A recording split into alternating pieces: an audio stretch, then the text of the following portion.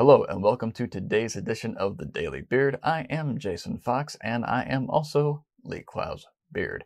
Today we will be discussing the tweet, "You don't have to create the most interesting thing ever, just the most interesting thing at the moment." And that moment is always the moment when someone is looking at your ad and or other piece of marketing communication.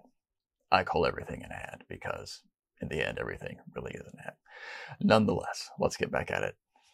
It seems strange in an industry where most of the things that get created and put out into the public really aren't that interesting, that sometimes we actually handcuff ourselves from doing something that's interesting because we think it's not interesting enough.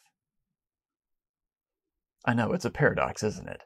But it happens from time to time. You'll have something that's actually good, something that's actually very interesting, and we start to doubt ourselves, or someone else enters the room and puts that seed of doubt into our mind that it's not quite interesting enough. We need to go bigger and bolder and do something else. And sometimes that's a valid argument, but, well, here's where the wisdom needs to kick in and say, you know what, this actually is very interesting. It's something people will respond to.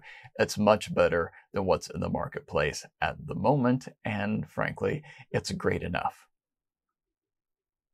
It's great and it will do well.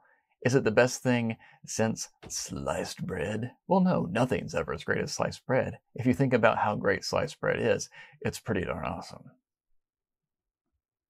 But is it good? Is it going to work? Then do it. Push for something great, and when you get there, be confident enough to actually go with it. That's all you gotta do.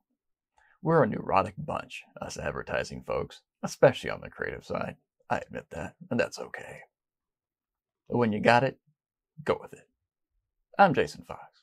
Have a good one.